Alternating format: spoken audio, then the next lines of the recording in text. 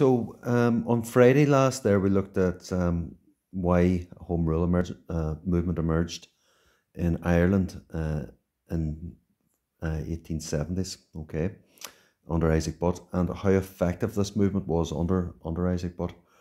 So just a wee bit about Issac Butt first of all. Here he is here, fine looking man. Right, so Issac Butt, who was he? He was a leading lawyer in the amnesty campaign for the release of Fenian prisoners after 1867.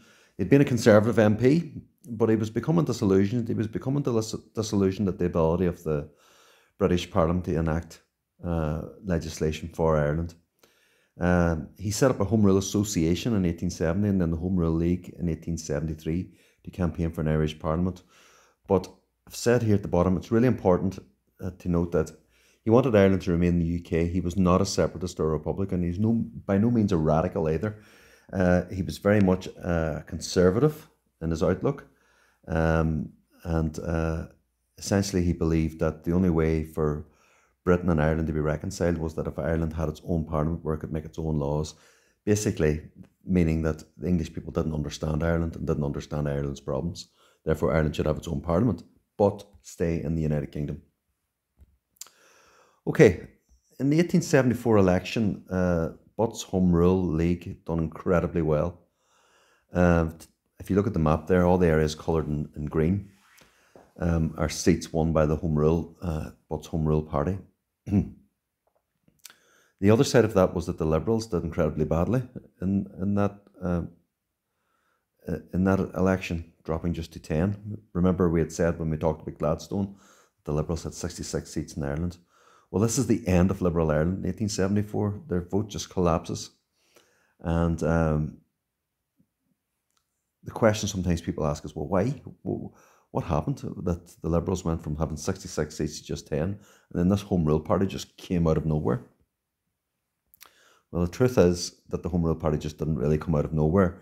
There was a fallout with the Catholic Church and the Liberals over the Universities Bill. It's not important that you understand why, but you'll know that Gladstone had instigated a Universities Bill in 1870s as part of the reforms for Ireland, and it led to problems with the Catholic Church.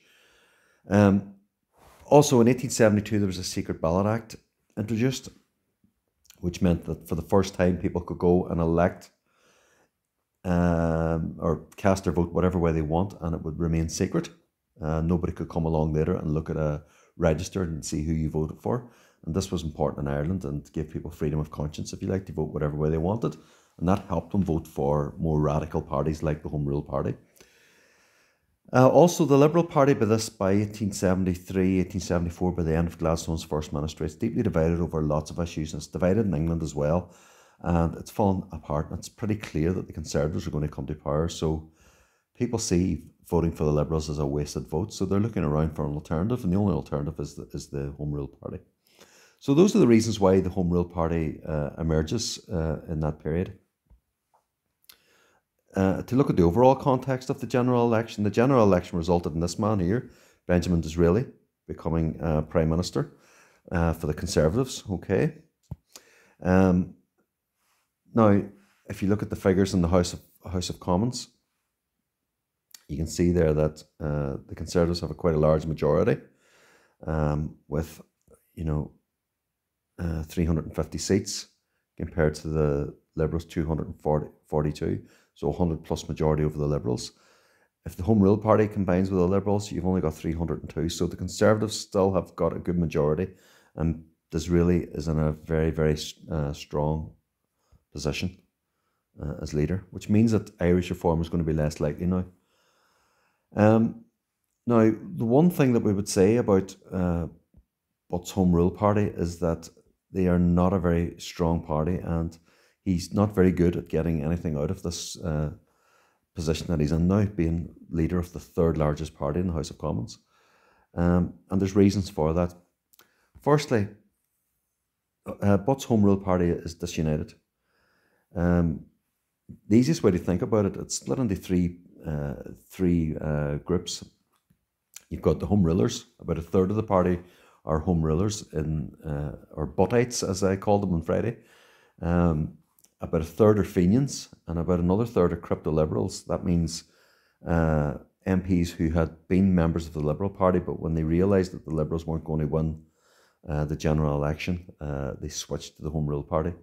But when they got into Parliament, they voted just like the Liberals. Okay, so you've got Home Rulers, Fenians, and Liberals. Now these Fenians are the group which make the biggest impact within Parliament.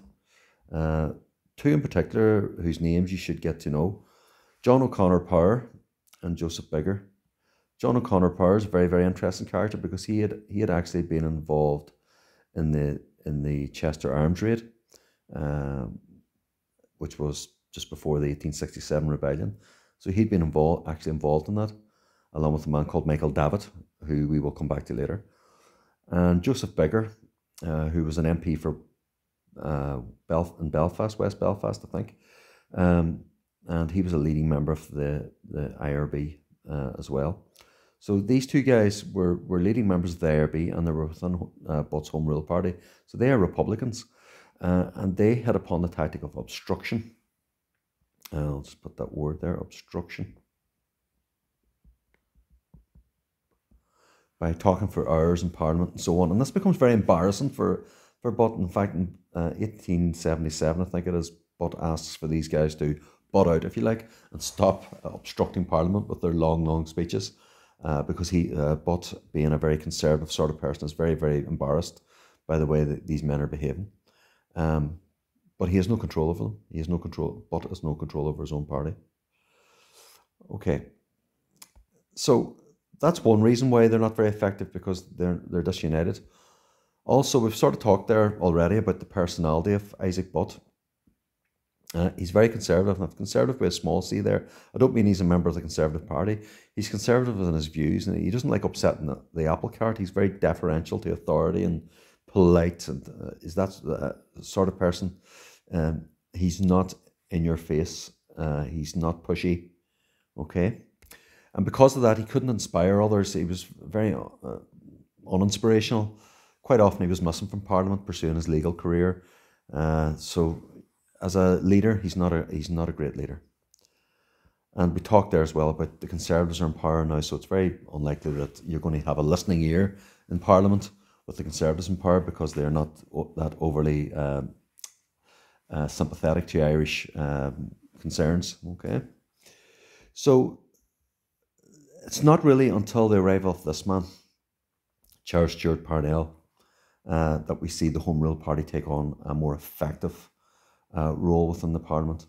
And we will come to look at him next, okay? But he doesn't really take charge of the movement until 1879. So for these first 5 years, we've got Issac Butt's organisation, or Issac Butt in charge of this organisation, and it's not really effective. So if you missed on Friday, that's what you missed. We read the section in the book about this, and we mind mapped, and we just took down what we needed to know about Issac Butt and his Home Rule Party. And maybe if you were missing, you could do something similar, but it's sort of already done for you here. All right.